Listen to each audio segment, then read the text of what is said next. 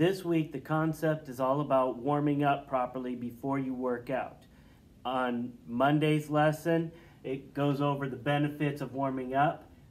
Some of them, just to recap: improved performance, improved blood flow, improved oxygen efficiency, faster muscular contraction. I added a couple of red notes because I just like the terminology that goes with it. Proprioceptive awareness, it just means you're going to be able to react a lot quicker, better coordination and such.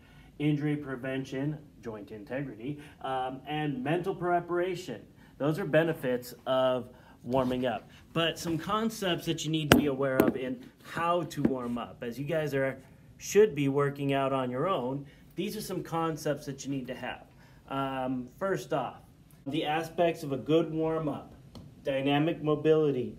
These all three work together. Dynamic mobility means that you are moving. You aren't just sitting and stretching or whatever.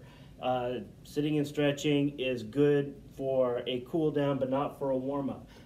For dynamic mobility, it's meant to increase the range of motion while moving. Increased range of motion is simply how far can a joint move? Can I go this far? Can I go even farther? But in general, it's more with your major joints, your muscle, your shoulders, elbows, knees, hips, etc.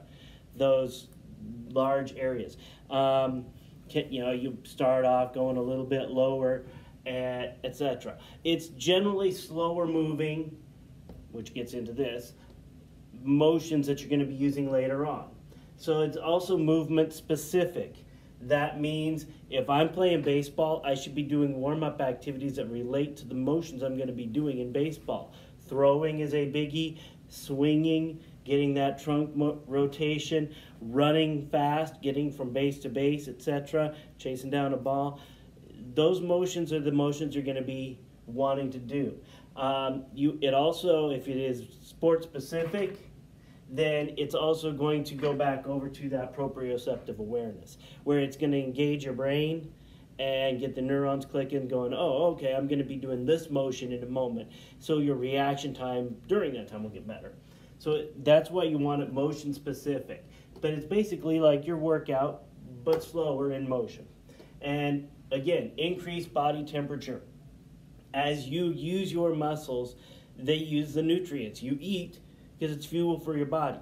As it breaks down in your digestive tract and it gets into the bloodstream and goes out to the muscles, your muscles use them. Your muscles are a cell. And when the cell uses the nutrients and uses the oxygen, one of the byproducts is heat. That's why when you are exercising and working out, you tend to sweat, you get hotter. Those are byproducts of working out. So your goal is to increase your body temperature.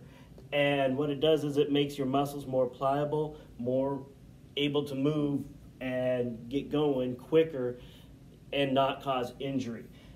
Two key components of this: it should increase your body temperature, your heart rate, because that is what delivers the nutrients and the oxygen to your body, and it should increase your breathing rate.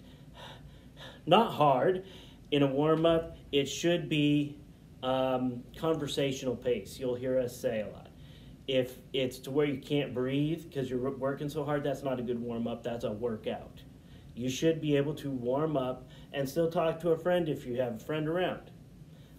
But you should be breathing harder than normal. That means your body is getting the oxygen and the nutrients pumped around to those muscles in an efficient manner.